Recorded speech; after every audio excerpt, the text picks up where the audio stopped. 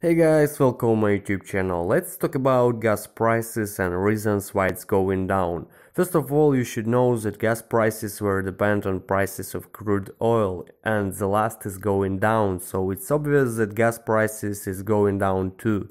Also, gas prices depend on the taxes level. It's way more cheaper to get gas in the south, for example in Texas, New Mexico, etc. So want cheap gas? Go south.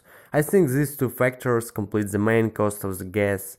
And while crude oil is going down, gas also will go down. And what do you think about the situation on gas market? Write your thoughts in the comment section. Thanks for watching and goodbye.